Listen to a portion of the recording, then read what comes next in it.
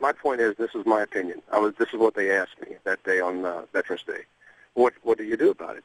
Well, if I can't tell who the good Muslim is and the bad Muslim is, and political correctness is not working, what choice do I have? My solution is, and I guarantee you this will work, is you don't allow Muslims to serve in the military.